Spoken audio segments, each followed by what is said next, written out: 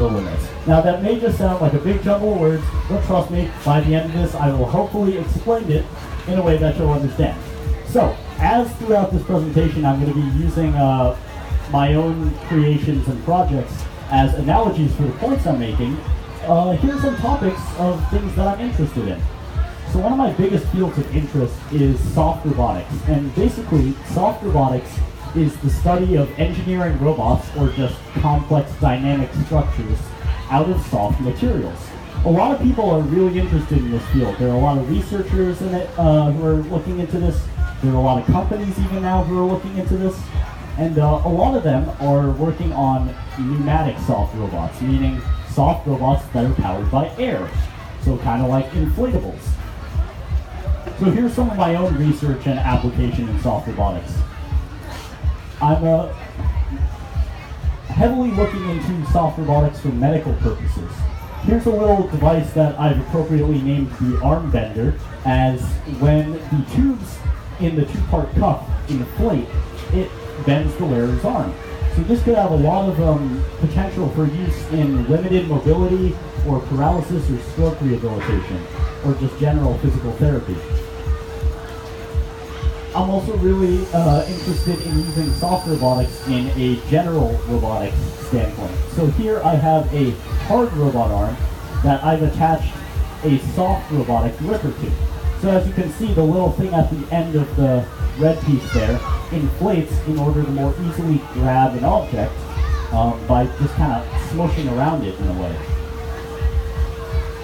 I'm also quite interested in the idea of making entirely soft robots. Now, this research is a bit more primitive, and I have the little robot you see on screen here, and the entire part that actually interacts with the environment of this robot is made of a soft silicone rubber. That said, some of the other parts are not soft, such as the control system that I provide air to it with, and the tubing.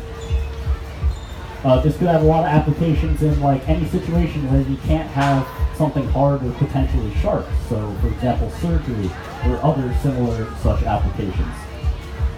My wider field of interest is definitely 3D printing. I have a lot of, most of the, or all the stuff I have here involves 3D printing in some way. To the right you see this thing. This is called a Baromean weave.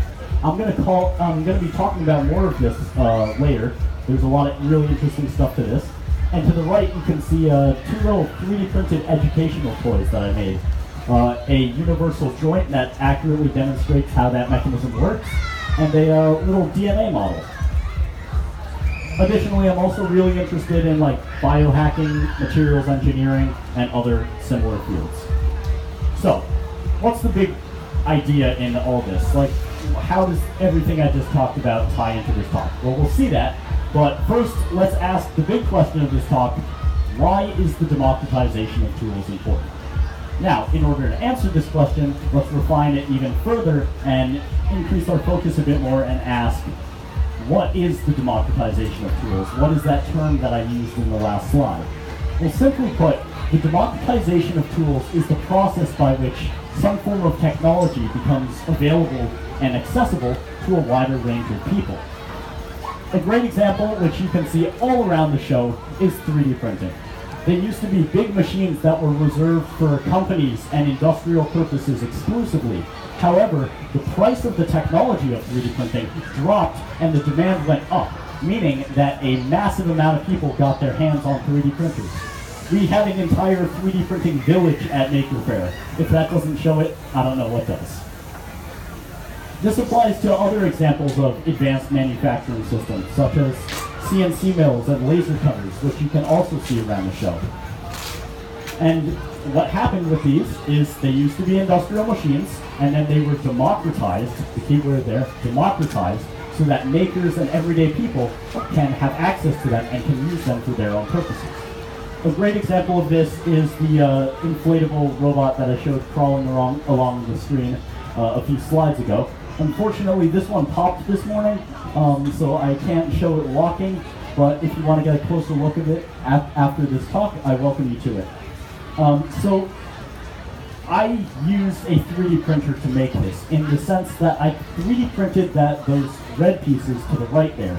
those are the molds in which I pour in the liquid silicone. Now, those parts are quite complex, and it'd be very difficult to make them with any other manufacturing method, whether that be injection molding or vacuum forming or whatever. It'd be very difficult to make those kinds of parts.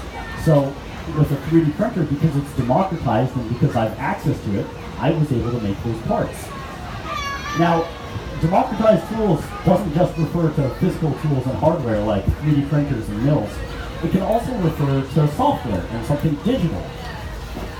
So if you're at Maker Faire, you're probably already somewhat familiar with open source. But to quickly recap, if something's open source, then all the software and source code and plans needed to recreate it are available and free for anybody to use. Here's a great example. So this is, as I said, a Baromean weave. It's a really cool shape in that it's actually 3 different parts interlaced in each other. And so you can kind of see, I can wiggle it around a bit here. You might be able to see that. And it's those 3 different parts interwoven in each other. And it's a very complex geometric form. Now, in order to design it for 3D printing, I used a program called OpenSCAD, which is basically a programming CAD software in which you type in code to generate a 3D design. And OpenSCAD, as the name implies, is open source, meaning that all the documentation for it and all the resources for using it are open and free for anyone.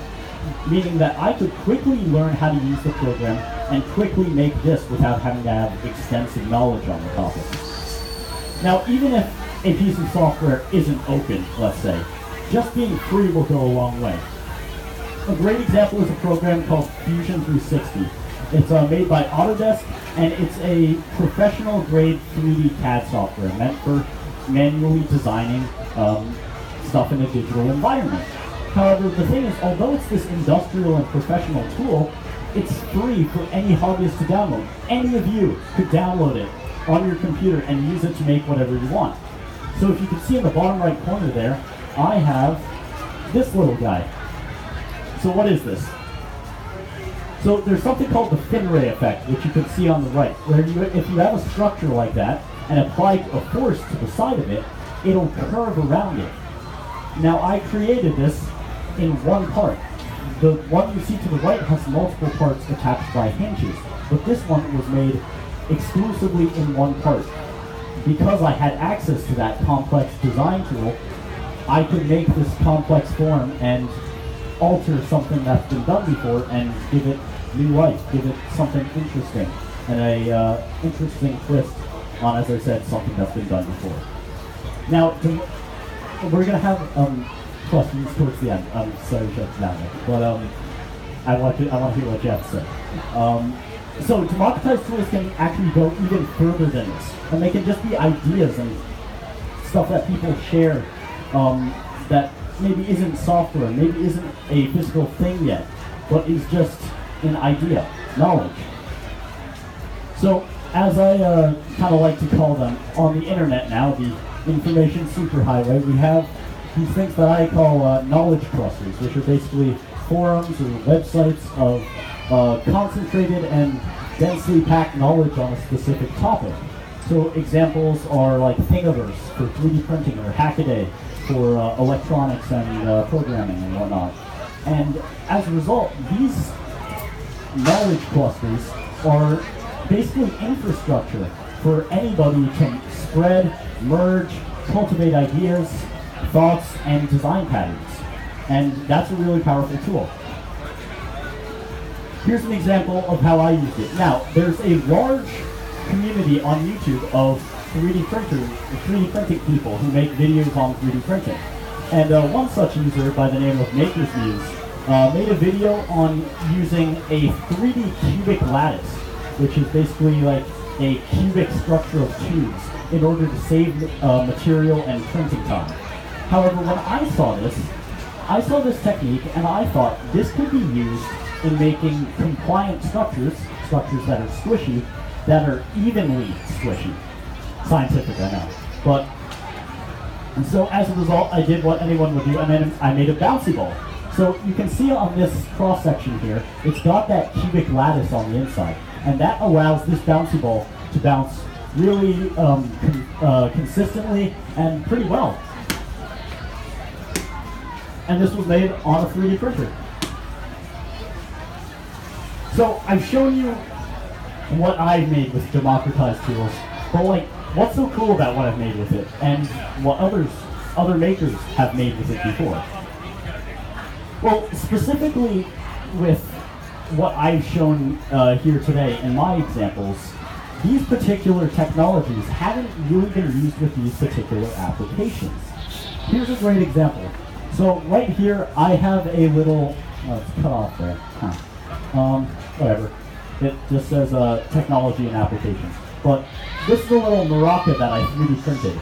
And it has a little cavity on the inside that while it was printing, I stopped it and poured in a bit of rice and then kept printing over it. And as a result, it created this seamless form that has a particular medium on the inside. So it's a working maraca. Now that may not seem like a particularly practical thing, as we have maracas, but that same concept can be applied to other use fields. For example, this is a check valve, meaning it only allows air to pass through it in one direction. I 3D printed it by stopping it right at this point and inserting a little piece of rubber. And as a result, it'll only let air pass in this direction. So if you see, paper moves because the air hit it, except in this direction, no air. And so a few people have been investigating putting a physical medium into a 3D print midway, but not that much work has been done in it. So it shows how these technologies haven't been specifically used in these specific applications before. Another example of this is the bouncy ball I have here. So, as I said, it has that internal lattice structure, and that allows it to have controlled flexibility, or basically controlled squishiness and elasticity. And a few people have been investigating this field, such as the researchers that work you see on the right. However, if you see there, they're working with a 2D structure that they've just 3D printed upwards.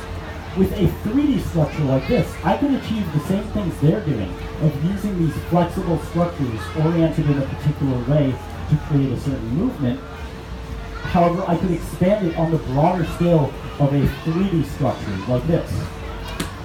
So whereas they have a hinge that just works with like a 2D array of little boxes, as you see, with a 3D structure, there's no telling what kind of complex, compliant mechanisms could be created. So the reason that makers are the ones doing these extraordinary things with democratized tools is because us makers have this great hunger for knowledge and are willing to explore these novel means, whether it be of fabrication or design, in order to create what we want to make. So in conclusion, although bouncy balls exist, although maracas exist, because I have democratized tools, whether that be physical hardware, software, or just information, and because I'm a maker, I can make what's never been made before.